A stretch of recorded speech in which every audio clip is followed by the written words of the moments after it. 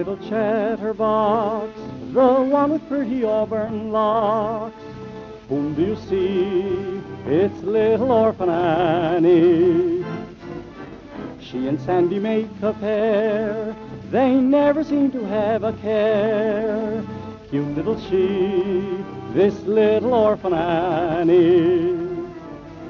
Bright eyes, cheeks of rosy glow, there's a store of healthiness handy. Might size, always on the go, if you want to know. Hark, says Sandy, always wears a sunny smile.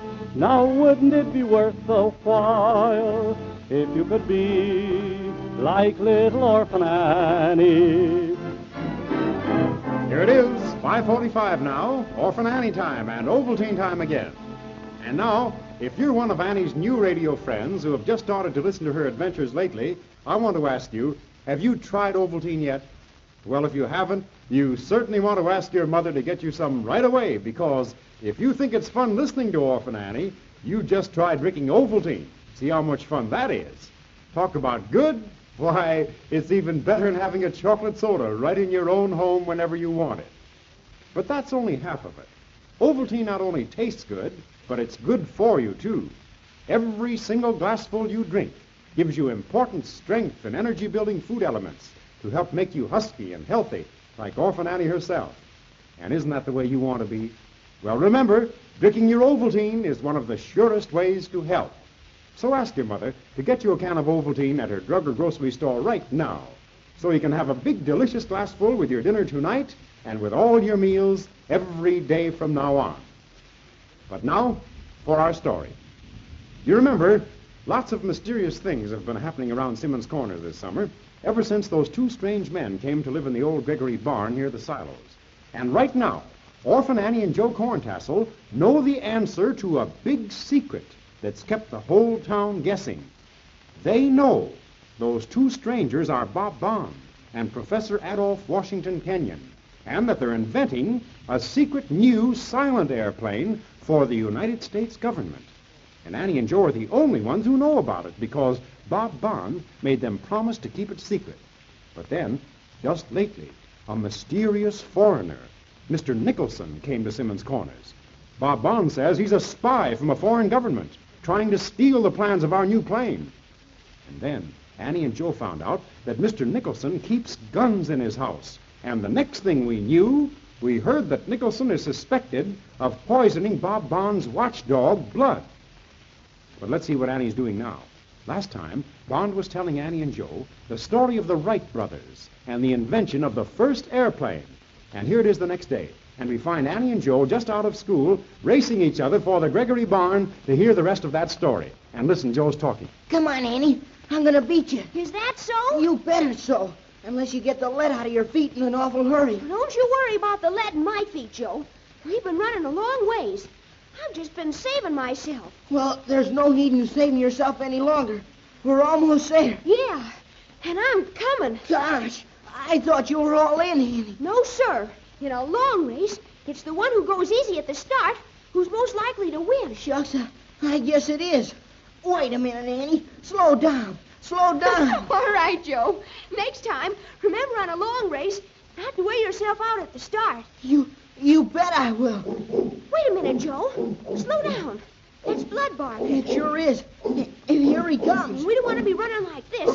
He might get excited and not know us. Stop, Joe. Stop. All right. Here, Blood. Here, Blood. Leaping lizards, it's just us, Blood.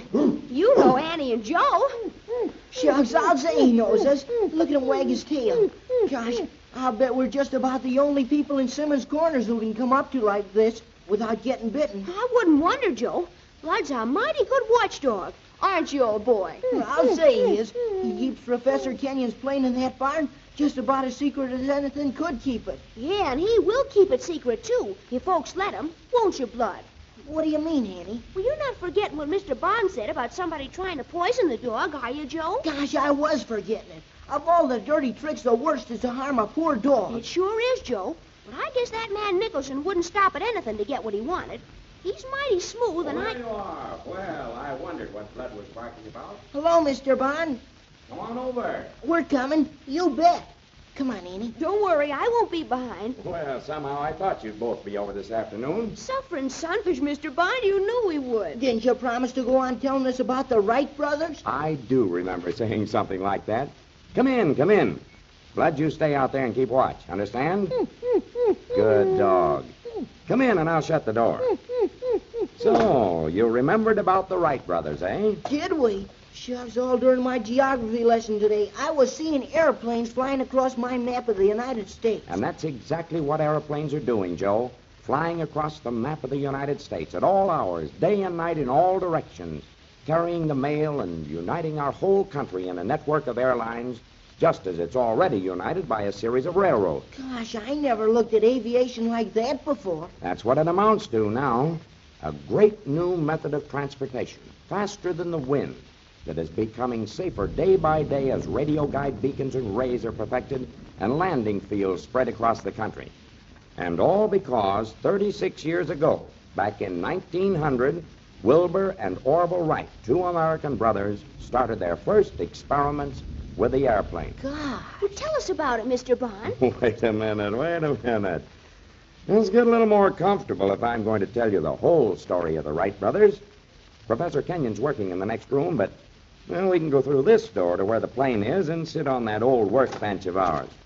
Come on. Did anybody try to hurt Blood last night, Mr. Bond? No, nothing at all last night, Annie. Just that one dose of poison, of which you didn't eat enough of to kill him. I guess Nicholson's laying back and waiting. Here we are. Hop up. Get comfortable. I'll just light this old pipe of mine. There. That's good. Now then, what do you want to know? Shucks, all about the Wright brothers, Mr. Bond. Well, that's a pretty big order, Joe. Because there's a lot about the Wright brothers. They were remarkable men. You got yesterday, Mr. Bond, to where their father brought him a little model airplane. Oh, yes. Well, that toy, that little model airplane, set those two boys, Wilbur and Orville Wright, off on their great invention. I've always thought that parents who gave their children mechanical toys might be helping them greatly in their futures.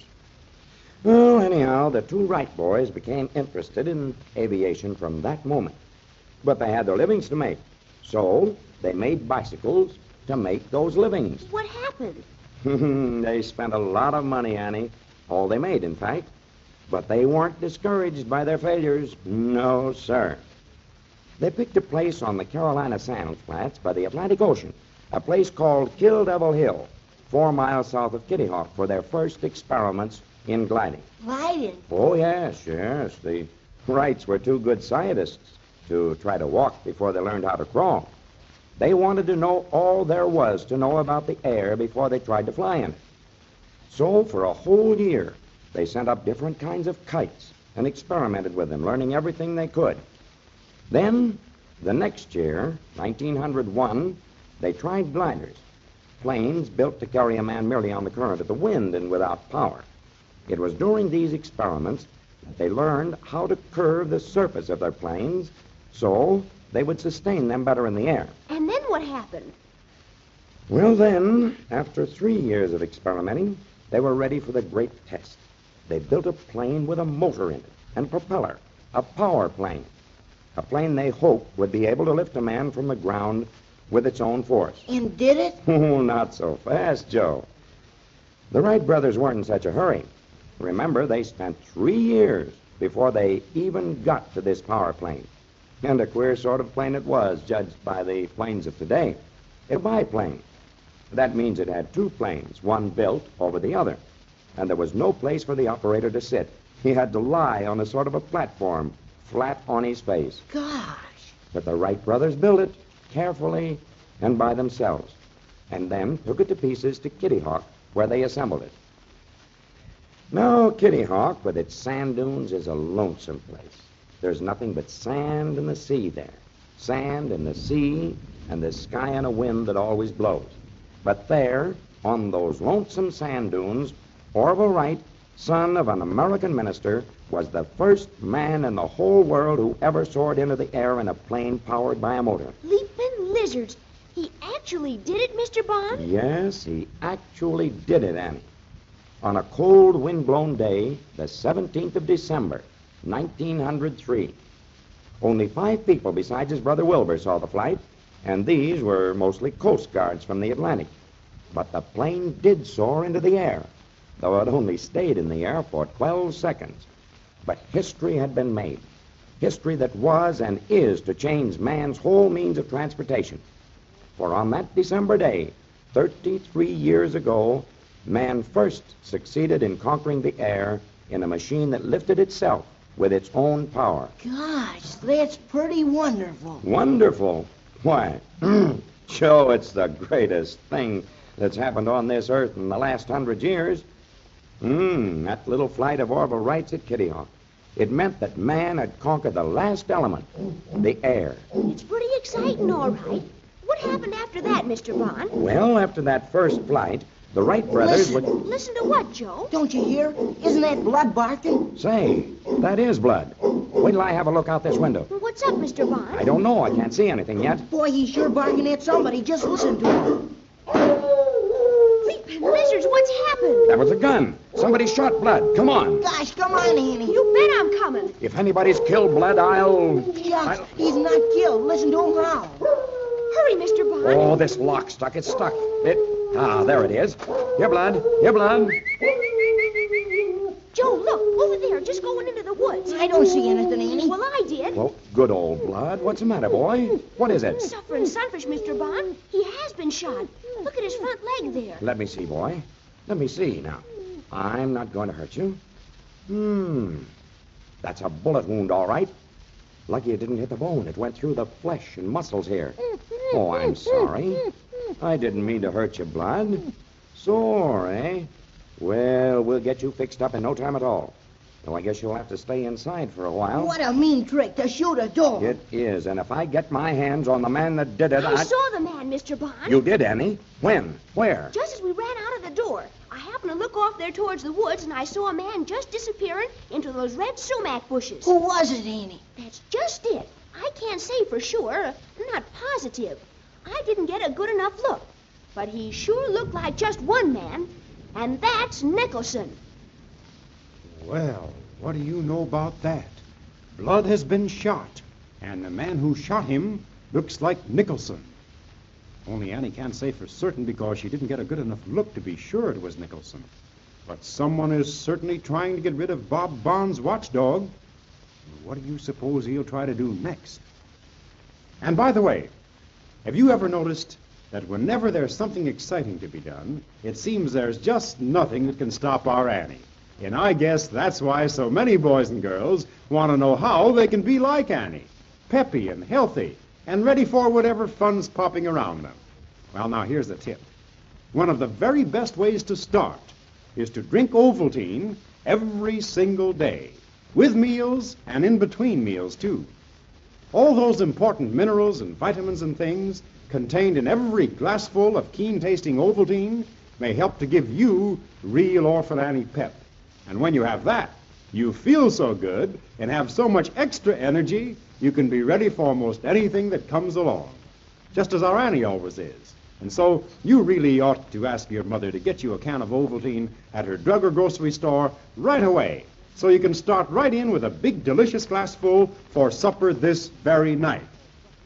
And you certainly want to be here right on the dot tomorrow at Orphan Annie time to see if Annie can find out who shot Bob Bond's dog. Until tomorrow at the same time, then, goodbye.